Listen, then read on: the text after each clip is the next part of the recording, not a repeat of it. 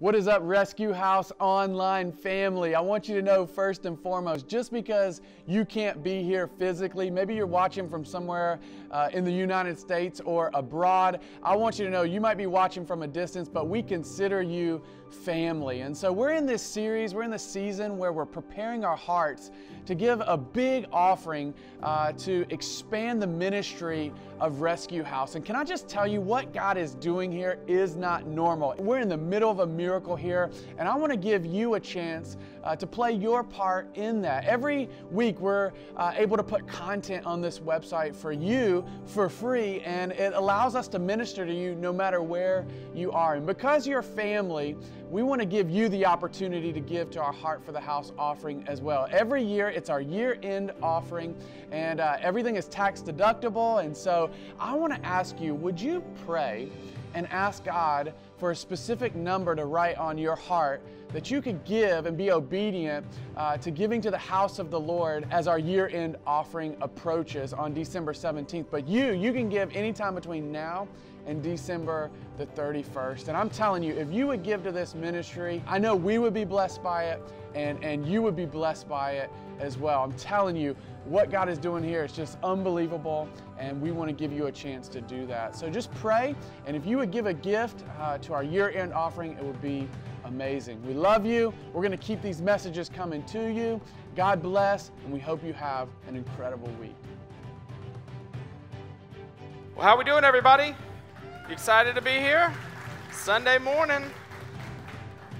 Hey, my name is Chris Holbrook. I'm the creative pastor here at Rescue House, and I get the pleasure of welcoming you today and delivering God's Word. I'm excited about that. But first thing, we got some special guests here today that I wanted to acknowledge. If you're here for the very first time, maybe you came with some family members, maybe you're just in town for Thanksgiving, you really are our honored guest. And we don't want a day to go by without acknowledging that you're here and just thanking you for being a part of what God is doing in this house. If you would do me a favor, and after the worship experience, if you would stop by our red VIP tent on your way out, we have a gift that we just want to place in your hands. We're all about giving here at Rescue House, and we want to give you a gift just to say that we're pumped to have you here with us. We call you our VIPs because that's exactly what you are. So maybe one time, church, can we give it up for our VIPs in the house this morning?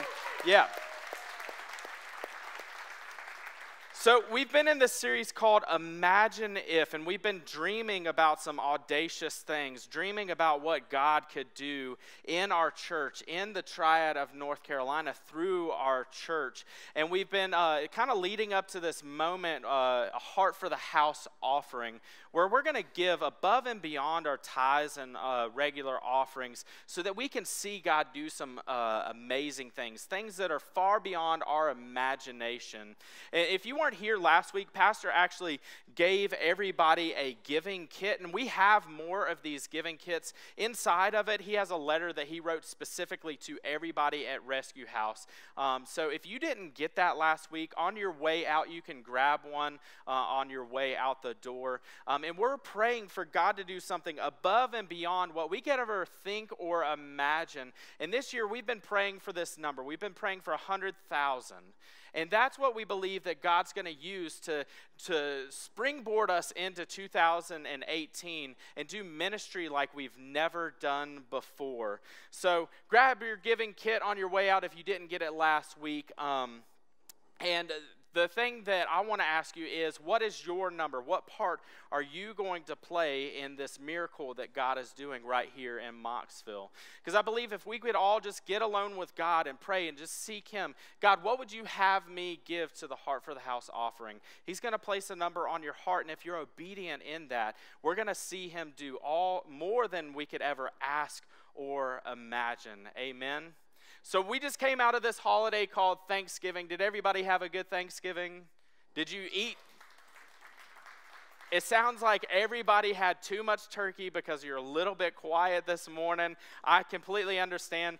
Something that you don't know about me is I actually don't really like turkey. And I know that's like probably a sin to say that around Thanksgiving, but I've just never really been a big fan of turkey, so I'll go for the ham. But hey, when I was growing up, I loved Thanksgiving because what Thanksgiving meant to me was it meant time with my family.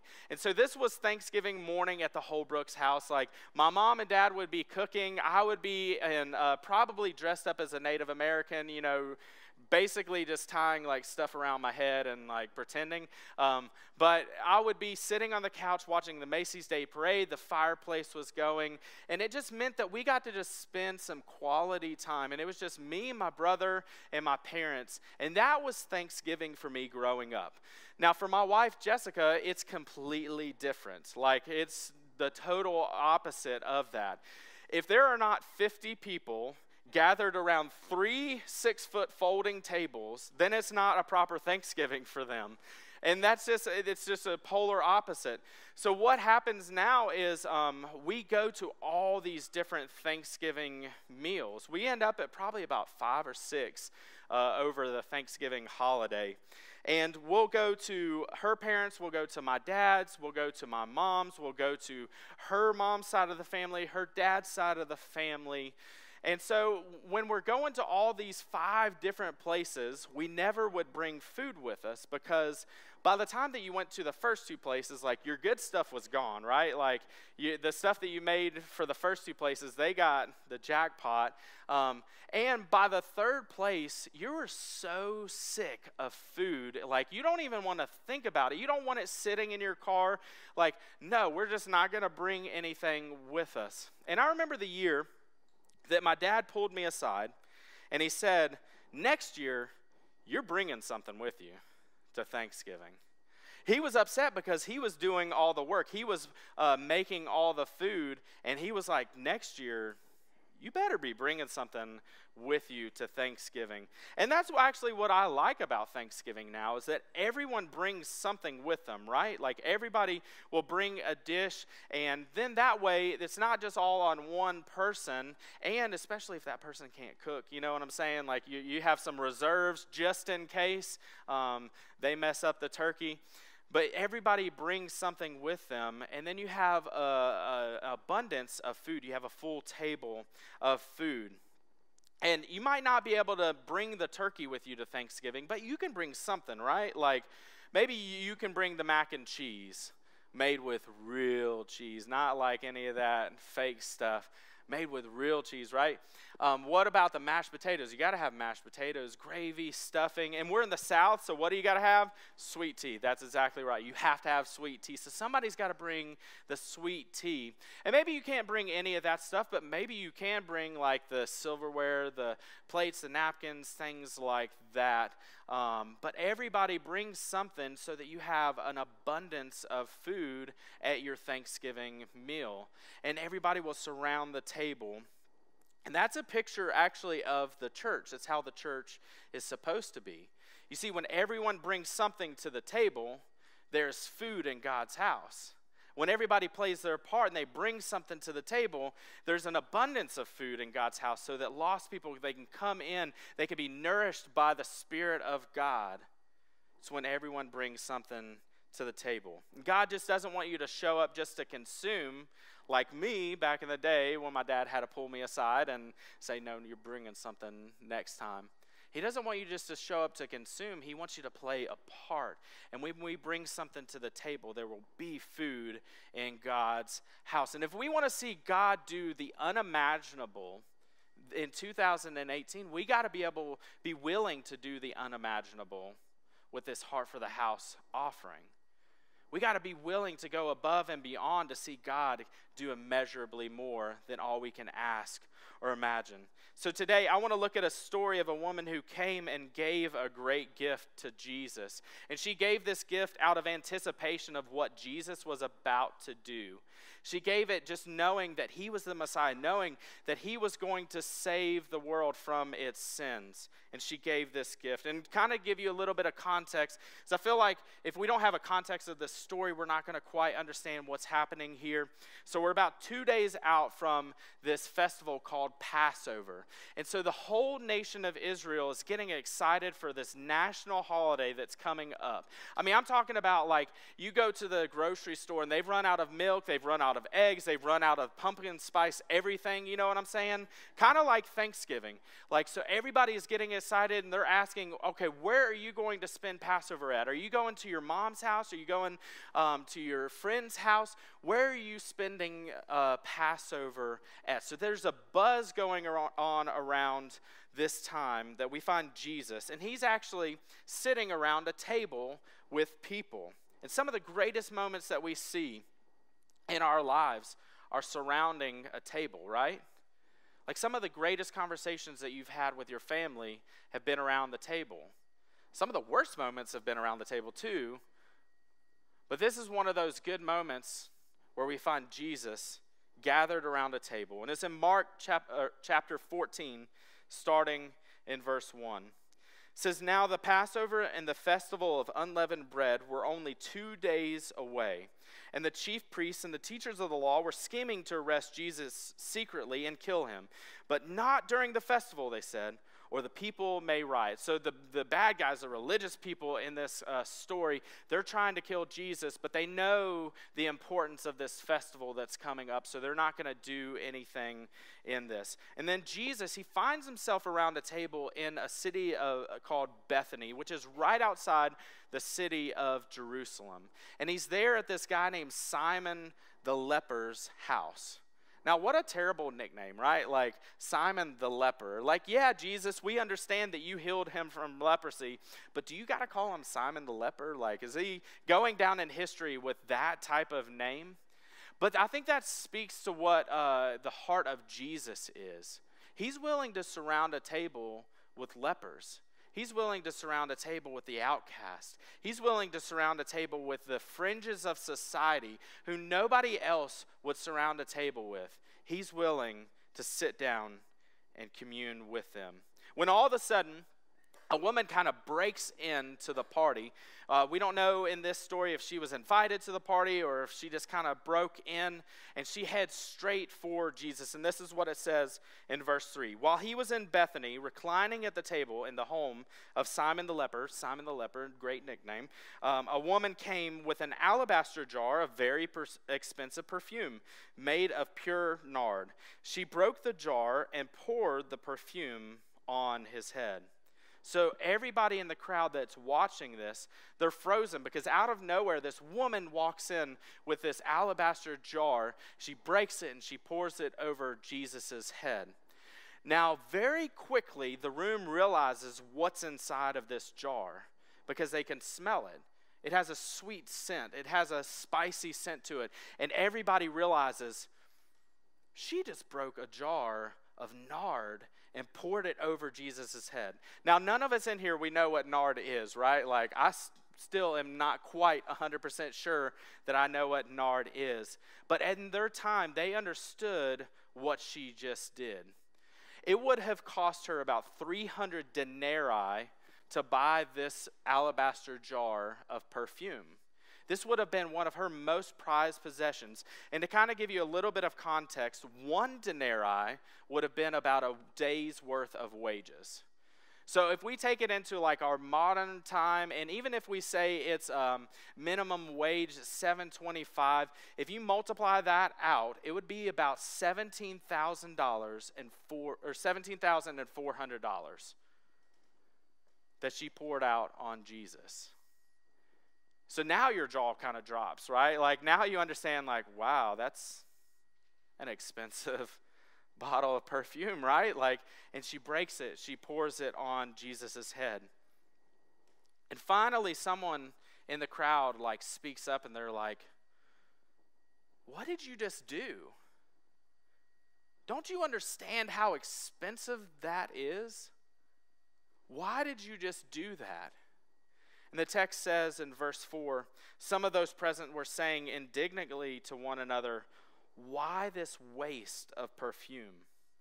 It could have been sold for more than a year's wage and the money given to the poor." And they rebuked her harshly. So they realized what this perfume was, and they realized the cost of this perfume. And they started to get upset because they're like, man, we could have sold that. We could have fed thousands of people. Even though Jesus can feed thousands of people with like 5 loaves and 2 fish, right? But they're focused on the cost of this gift. And they're not focused on the impact. So they just start tearing into her. They start yelling at her. They're rebuking her. They're trying to demonize this woman for the gift that she gave to Jesus. But Jesus says this, leave her alone. Why are you bothering her? She has done a beautiful thing to me. The poor you will always have with you, and you can help them anytime you want, but you will not always have me. She did what she could.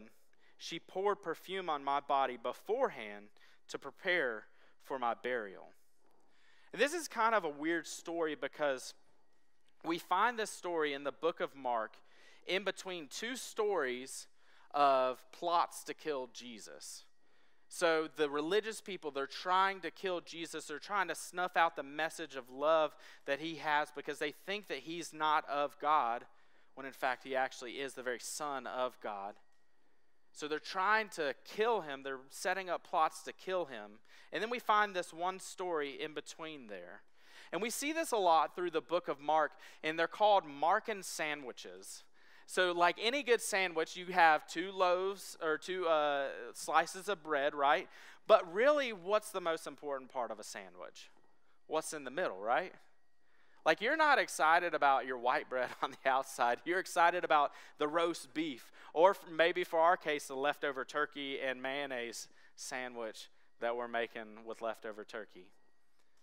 What's important is what's right in the middle, and Jesus is trying to pinpoint and show us how beautiful this gift is that this woman gave. And he's trying to give us this message right here. Extravagance shows importance. Extravagance shows importance. Because you'll sacrifice for things that are important to you. You put priorities on things that are important to you. And she knew that Jesus was important. She knew that he could do miraculous things in Israel. She actually knew him as Messiah, the one that would take away the sins of the world. She knew how important Jesus was. And she gave a gift at that level. She anticipated something was going to happen, and her level of anticipation determined her level of sacrifice. She was willing to sacrifice at the level of anticipation that she had for Jesus. She knew that Jesus was going to take away the sins of the world, and she knew that she was going to give at that level.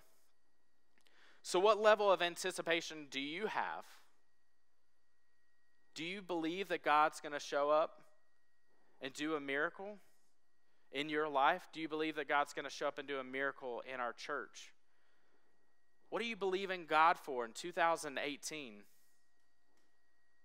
We should give at that level of anticipation. Maybe let me break it down like this. You see, we have expectations when we go, let's say, out to eat, right? We have expectations for what the food is going to be like. We have an anticipation of what we're going to experience. So what anticipation do you have when you go to Mickey D's? I mean, it's going to fill my stomach, right? What about when you go to Five Guys? Yeah, it's a little bit higher. But let's say that we went to Longhorn Steakhouse. We're going to have a higher anticipation, right? What if we went to Ruth's Chris? We're going to have an exceedingly abundant anticipation, right? And we're willing to sacrifice based on our anticipation, based on our expectation. We're going to sacrifice. You would never go to McDonald's and spend $50 on a hamburger, because that's not your level of anticipation. But you totally would on a steak at Ruth's Chris. Your level of anticipation determines your level of sacrifice. So if we're anticipating 10,000 lost people crossing from death to life here in the Triad, we should give at that level of anticipation. And maybe you're in here today and like you've heard us talk about 10,000 and kind of in the back of your mind you're thinking like, that's never going to happen. I want to show you who Jesus is. And I want you to get out your Bible. I want you to read it, especially in the book of Acts. In the book of Acts, we see thousands of people cross from death to life on a daily basis. I believe that God could do a miracle here. He could cross 10,000 lost people from death to life through our house. And he can do immeasurably more than what we could ever ask or imagine. So let's give at our level of anticipation. If you want to see a miracle take place, we must be willing to give at that level. So kind of back to this story, we see this woman, she comes in and she breaks open this jar and she pours it out on Jesus. We realize that it's $17,000 worth of perfume that she breaks and pours over top of Jesus. And what I love is that she doesn't just pour a little bit. She doesn't just take the cap off and pour a little bit and try to save some for later. What does she do? She actually breaks open the jar. And I don't know about you, but if I've ever tried to put liquid back into a broken jar, it ain't gonna happen. Like when you break a jar and it has liquid inside of it, it's not going back in that jar. There's no way to save it. So this woman, she breaks the jar, she pours it out on Jesus, almost as an act of, I'm giving it all. Like, I'm giving it all to you. I'm not going to hold anything back. I'm going to give it all to you. And maybe you're in here today and you actually have been praying for that number that God has going to place on your heart. And he placed a number on your heart and you're saying to God, okay, I will give you half of that. I will give you half of that number. I want you to ask you to trust God. If he placed that number on your heart, give it all. Because he's going to bless you on the backside. We'll see that here in a moment. Her extravagance showed importance. We all make sacrifices. We all spend time on things that are important to us. I just want to ask you, if somebody were to look at your life, what would they see as most important in your life? It's going to be what you spend your time, your energy, your resources on. This lady, she gave it all, and this is what happens at the end of this story. In verse 9, Jesus continues, he says, "Truly I tell you, wherever the gospel is preached throughout the world, what she has done will also be told in memory of her." So Jesus, he calls this ridiculously extravagant gift beautiful, and he tells this woman, everybody is going to remember this gift that you gave me here today. And we actually see that in Scripture. All four gospel accounts tell this story of a woman that comes in and she anoints Jesus. And I love one version of it. It comes in the book of John. I love what it says here in John 12:3, and it's not on the screens, production, so don't stress about that. It says, "And the house was filled with the fragrance of the perfume." Now, so this woman, she comes in, she breaks open this jar, she pours out all of this expensive perfume onto Jesus in a hope that she can bless Jesus, that she can give to Jesus. And what happens on the flip side is that everyone in the house was blessed. The fragrance filled the entire house. Everybody could smell this sweet perfume. They were all blessed by it. And that's the thing about when you bring what you have to the table, the whole house is blessed.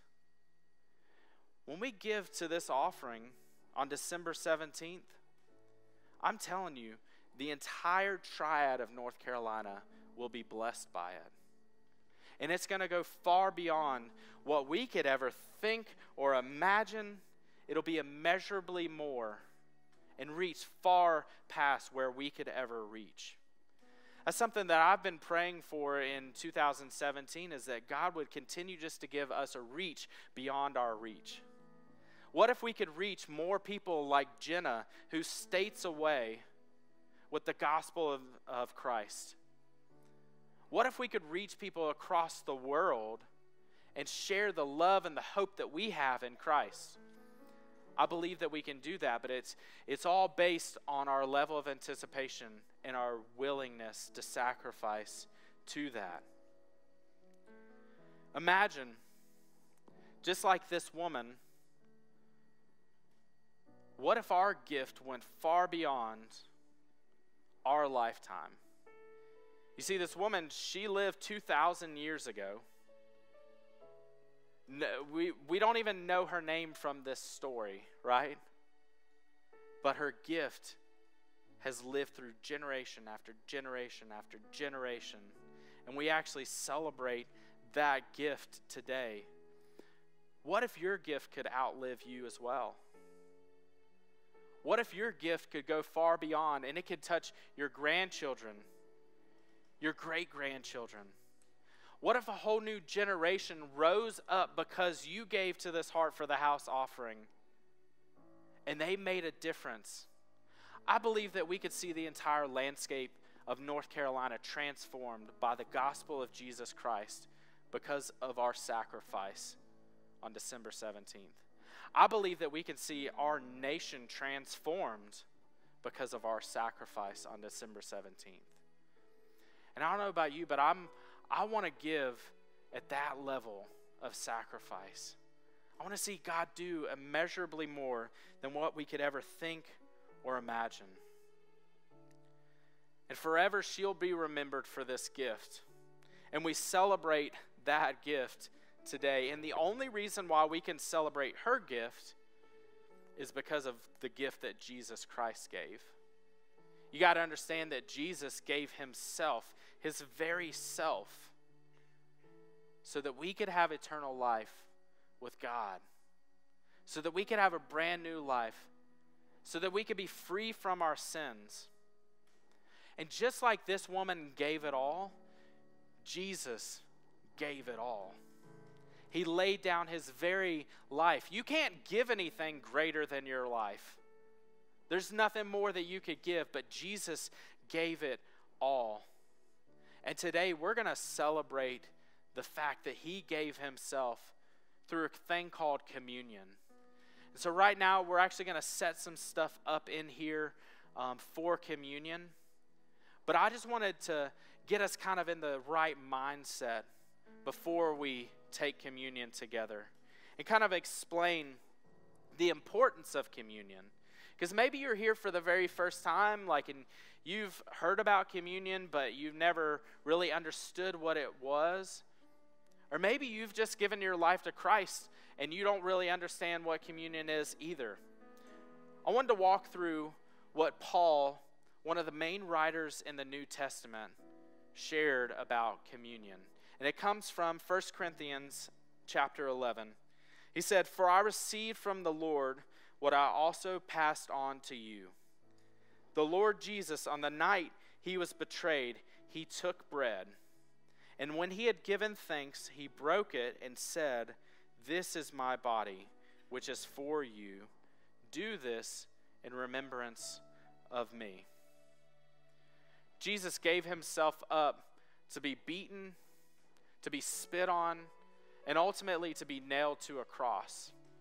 His body, his physical body, was broken for our sins. He took the punishment that we actually deserve on himself, and he gave himself up. And so when he sat down with his disciples, he wanted them to remember, and he ultimately wants us to remember that sacrifice that he gave. That his body was physically broken. So he asked us to take the bread and break it and to eat it while remembering him, remembering that sacrifice. And further on, he says, in the same way, after supper, he took the cup, saying, this cup is the new covenant in my blood. Do this whenever you drink it in remembrance of me. What he's saying here is he's kind of sharing that this is a new covenant, something a little bit different than the old covenant. The old covenant required an animal sacrifice. It required the blood of an animal for the forgiveness of your sins. So if you sinned, you would actually have to have an animal sacrifice every single time that you sinned. But Jesus is saying, my blood covers all your sins. So no longer do you have to keep bringing sacrifice after sacrifice, but every single sin is covered by my blood. And he's sharing the wine is a representation of that. And as you drink the wine, I want you to remember that I shed my blood on the cross so that you could have that forgiveness of sins. And that forgiveness was total and ultimate for you. He continues on in verse 26, for whenever you eat this bread and drink this cup, you proclaim the Lord's death until he comes. What you're doing when you're remembering this time as you eat the bread, as you drink the wine, you're remembering that his death was for you, but he's also coming back. He's risen to new life, and he's bringing us into eternal glory. In verse 27, Paul kind of shares a little bit of a warning. He says, so then whoever eats the bread or drinks the cup of the Lord in an unworthy manner will be guilty of sinning against the body and blood of the Lord. Everyone ought to examine themselves before they eat of the bread and drink from the cup. For those who eat and drink without discerning the body of Christ eat and drink judgment on themselves. He's giving us this warning. He's saying, don't just come haphazardly to the table. Don't just come up and have your mind focused on other things. This is to remember what Christ did for us, and that should be our focus as we take communion together. We should focus on the sacrifice that he gave for us, and not the football game or work that we have this week or anything else.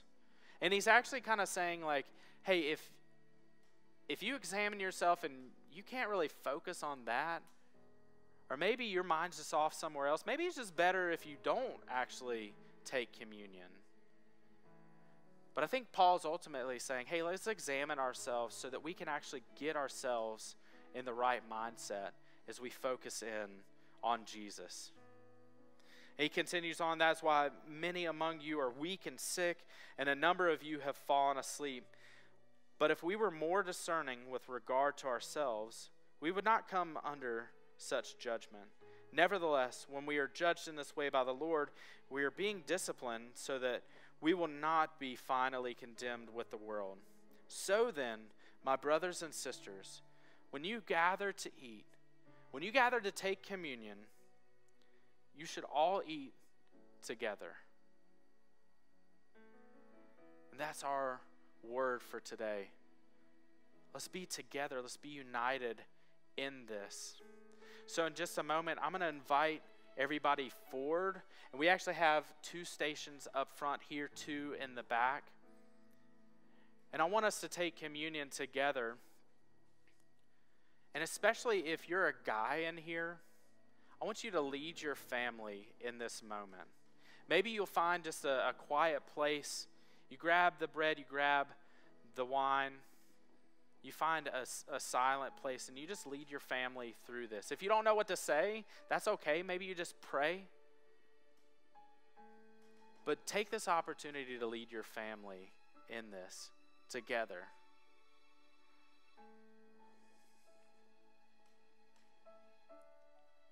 Let's focus on that sacrifice. Maybe you're in here and you feel maybe unworthy, or maybe you're in here and you've never had that moment where you've placed your faith in Christ. I've actually asked the Next Steps team. They're going to be up front here after I pray, and they would love to pray with you. Maybe you're concerned that you don't have the right heart to take communion this morning. Come, get some prayer with them. Talk with them for a moment before you take communion. So what I'm going to do is I'm going to pray, and when I say amen, you'll actually be dismissed to the tables. And then once you've taken communion, just slip back into your seat, and we'll close up the day after that. We're also going to have some scripture just scrolling on the screens just to remember Christ, to get us in that right mindset of what Jesus did for us. Amen? So pray with me. Father God, thank you for the ultimate sacrifice. Thank you for your gift of your Son that was total. You gave it all. We're just grateful for that. I pray for the person that's in here today that's been struggling just with a greed or lack of generosity in their heart. I pray that you would just reach into their heart today, that you would help them give at the level of anticipation that you have for them. Jesus, we focus on your sacrifice, that you gave it all. Your body was broken. You poured out your blood, and you gave us eternal life. Thank you, Jesus, and we remember this today in your name. Amen.